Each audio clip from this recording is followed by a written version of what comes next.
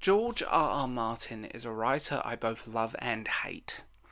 From his own unprecedented creative ego to consider himself the Tolkien of a generation, which he is far from, to someone who has kicked people out of events and things for dare questioning why he has not finished his goddamn book. Now, this is my thing. I am a fan. I like a lot of his work, but I'm so sick of waiting. I'm over it. And I think a big part of that problem with George R. R. Martin is his nihilistic attitude towards life. Nihilism can be a positive thing, but in his case it's a negative, and it casts a shadow over his storytelling that really does show.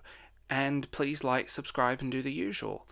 Now, Martin as a storyteller is one of these people, we're going to go into that tends to just torture his characters. Who's going to end up unalive next? So, let's go into it. George R. R. Martin's magnus opus, A Song of Ice and Fire, is renowned for its storytelling and morally ambiguous characters. However, lurking beneath that lies an undertone of nihilism that casts a shadow over the entire narrative. And as a reader, sometimes the despair and disillusionment of the characters gets a bit to me. Like, I like grimdark, but can we not just do that? Martin's ruthless portrayal of the world devoid of hope at Westeros and Essos, it's areas where tactics and betrayal reign supreme. Characters are locked in this never-ending cycle of suffering and misery. There's no act of heroism or sacrifice goes unpunished.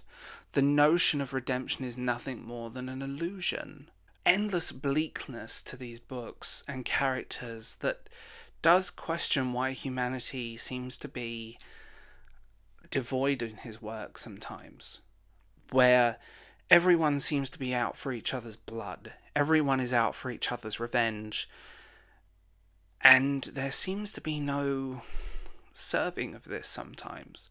Sometimes it's just there more as a plot device than actually characterization, and you need to balance the two. Many of his characters are forced to confront the harsh reality that their life is ultimately meaningless. Moreover, Martin's moral landscape is a moral wasteland. It's devoid of any semblance of righteousness or virtues. Characters who embody noble ideas, such as honour, are brutally crushed under the weight of their own principles, while those who embrace cruelty in the cutthroat world of Westeros are celebrated and succeed. And again, there is place for that in fiction, but it often feels out of balance in his. The morally blurred lines between right and wrong, it leaves a lot of characters morally adrift, and it does cause inconsistent characterization across his completed or nearly completed series. It frustrates me because sometimes a moral compass is what some of these characters need to fill in the gap. Now, Martin's taste for graphic violence and scenes of torture, rape, and mutilation are described with gratuitous detail, serving no purpose half the time other than to shock and horrify the audience. I do feel like some of these scenes within his work purely exist to shock the reader. They're not there to move a story along or to end a character. They are there to make people go, well, this is happening, that's happening, and so on. The shock value of his work sometimes outweighs the character's narrative, and there are whole threads on the internet dedicated to who had the worst death, who did this, who did that, why is this person still alive, when will they die, and it gets annoying. I wish sometimes in his writing he would stop this kind of, it's almost called a Martinism at this point, and it really does frustrate me as a reader.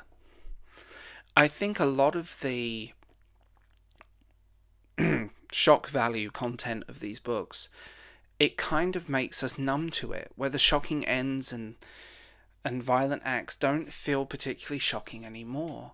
They happen in the books and we carry on reading, and often leave no emotional resonance because we are completely desensitized to it. We're seeing stuff like this in the news every day.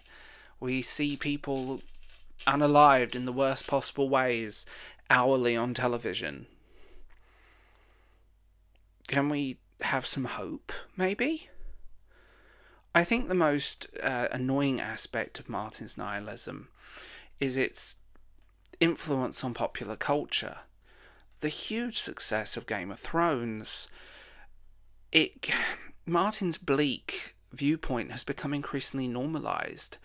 And what I find interesting is that now so many books emulate the Game of Thrones. They emulate that style and often more shock value. And I think normalising nihilism within literature and media has not been a good thing. I think there are so many books that I've read where characters were clearly influenced by the Game of Thrones, but there's no possibility of positive change. There's no possibility of hope. And if anything, many characters now just feel apathetic, rather than actually giving something much deeper. Now, I think his nihilistic viewpoint has cast a long shadow over his works. I think the universe sometimes feeling so bleak and hopeless, I think it often just feels like more shock value. Who is depressed this week? Who is Jon Snow sitting moping in a corner?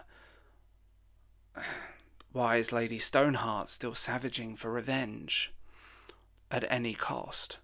And if you don't know who Lady Stoneheart is, Google her, she's fabulous. Big change that I really wish they'd incorporated into the TV show that was left to the books only. I think a lot of his works is a grim reminder of the inherent darkness within the human soul.